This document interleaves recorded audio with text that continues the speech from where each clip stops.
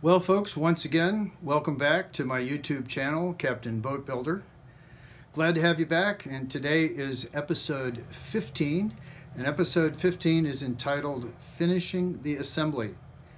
And if you can believe it, it's hard for me to believe it, but the assembly of the boat is now complete. It's all put together.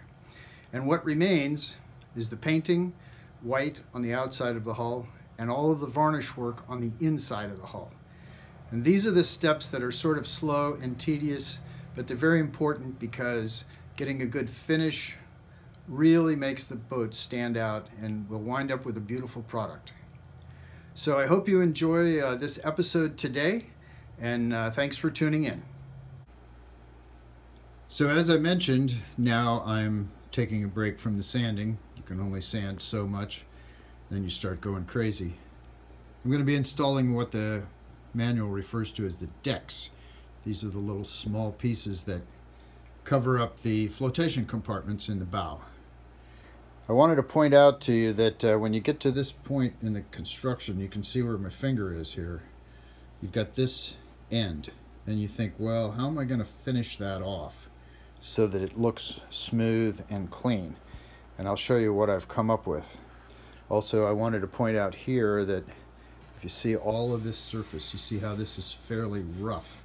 And it's pretty important when you put the deck down that this is all smooth, so you get a nice bond on the wood. So again, more sanding. But I wanted to point out that all this has to be sanded smooth. These rails have to be smooth. Now over here, I'll show you what I've decided to do and as far as taking care of the end. So this is the other end of the boat. And you can see here that with a pencil, I've drawn in the approximate curve of the nose of the boat. That's not quite finished. And if you look here, you can see that I've put tape over the ends of the rails and also down here on the bow.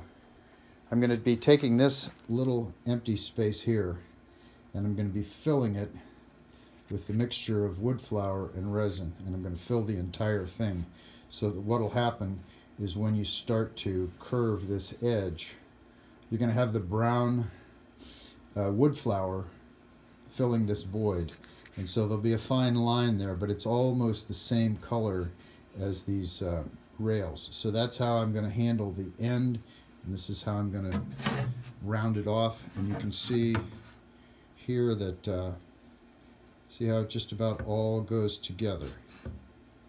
When you get ready to put the deck on, remember that everything has to be sealed underneath. So this is the underside of the deck. It's got 2 coats of epoxy on it. Also, as I mentioned, you'll notice that this has been all sanded smooth, so we have a nice flush surface for the gluing. And I wanted to show you one last thing that I'm doing. It's just a small detail. If you look here, you can see that this is the deck right here. This is the little decorative piece. This is approximately where it's going to be glued down. I've rounded this all out. If you don't, you wind up with something that looks like this, where everything doesn't quite line up. So I didn't like the way that looked, so I decided to round this all off. Also, when you get ready to glue the deck down, you can take the wood flour mixture, put it along the rails here, and also put it on the top of this initially before you go to fill it on the other side.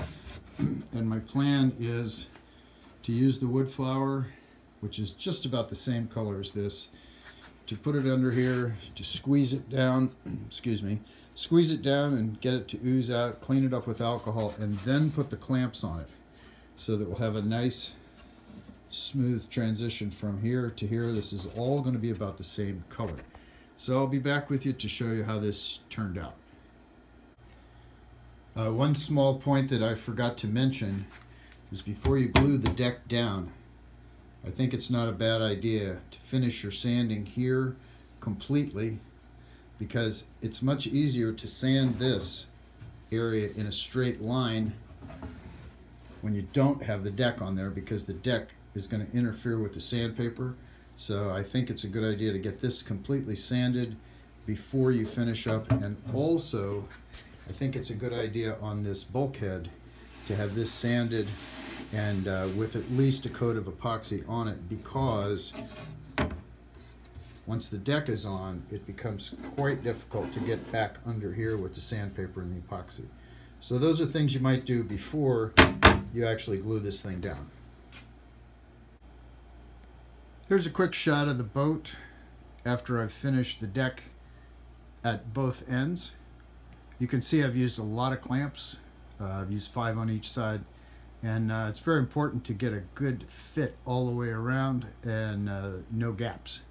So this is pretty much finished with the decking, except for the polyurethane on top of the epoxy. And also I would want to remind you, it's easy to forget, I think, to be sure and put filleting up underneath this edge, just to be sure that there's a good seal there between the bulkhead and the deck. So run your filleting material up under there. I can't really see it very well, but it's in there, and it's important for the waterproofing.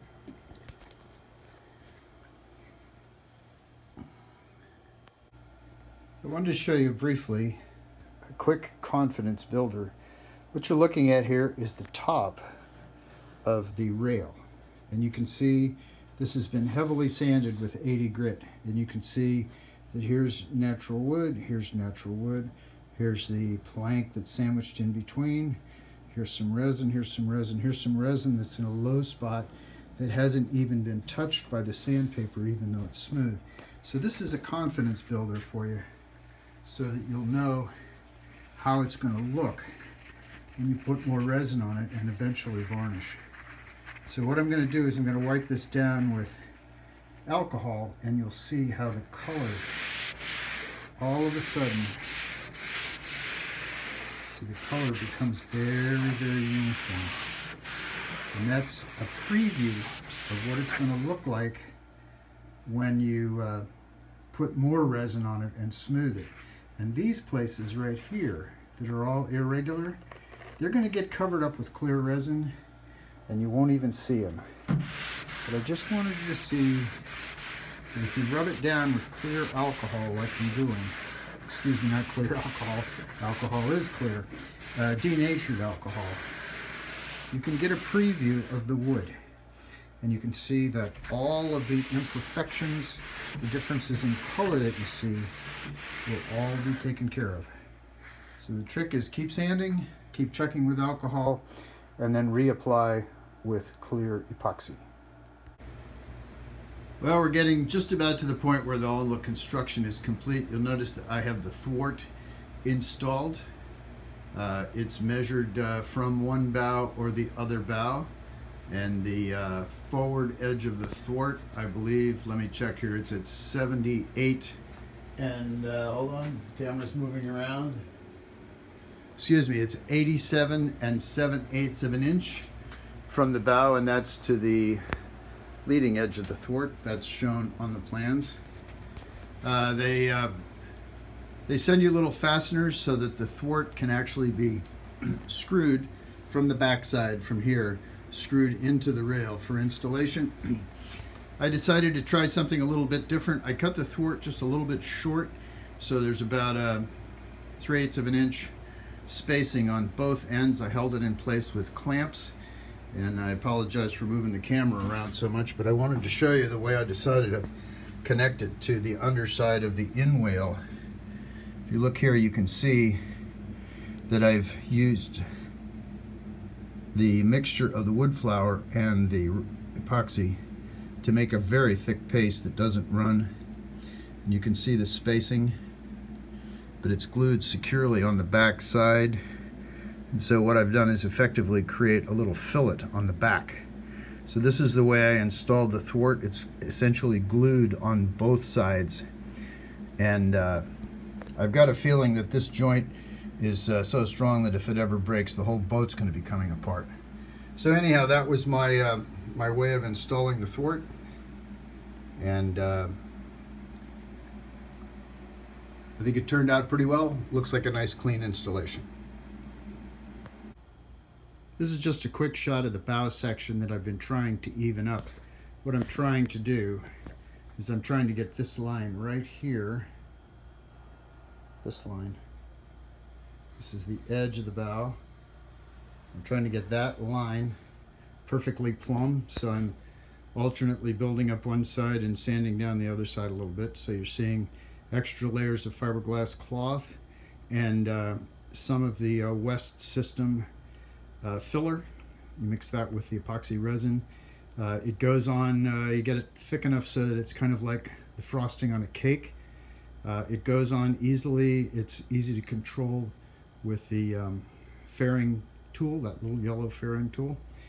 And the only thing I would say is that even when it's as thick as peanut butter, it will run and drip just a little bit over time. So if there's a way to do this work relatively flat, like I have this here, I would recommend that, and then there's less of the dripping. But again, this is hours of sanding, so we'll see if it's worth it. This is just a quick shot of the bow. These are, of course, the same on both ends, but you may remember that I talked about using tape and filling up that gap between the two out rails and the deck and the edge of the stem with the epoxy mixed with the wood flour. And you can see here in this picture that it's not quite the same color as the rails. It sort of looks like peanut butter, but it's very close, and you get a nice smooth transition there.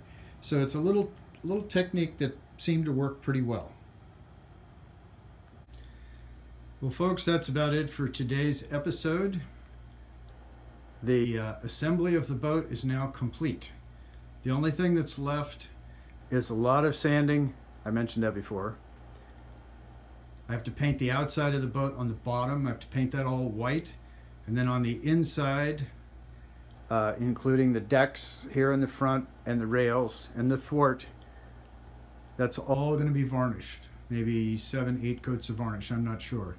I did want to show you here, if you look at the tops of the rails, you can see with the light, you can see how flat they are. Well, in order to achieve that smooth finish, this was 4 coats of epoxy, and then it was heavily sanded with 80 grit and a block. And I did that to try and get all the irregularities out of it. In some places, to get it completely smooth, I was actually through all of the epoxy and down to the bare wood, and so in some places I'm essentially starting over again. But this is just the preparation of the epoxy before I begin more sanding and all of the sanding that's involved with the varnish. So I hope you like the finished boat. I'm quite pleased with it, and we'll be transitioning into today's musical selection, a song by the Eagles that I especially like called I'm Already Gone. Thanks for watching. Well, folks, I'm sorry that I can't bring you the Eagles song Already Gone. It's one of my favorites. I ran into a little copyright problem, and I don't exactly understand what the rules are.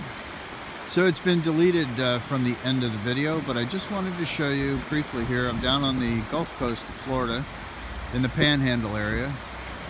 Beautiful morning. It's really calm. You can see the tiny waves, maybe 3 or 4 inches.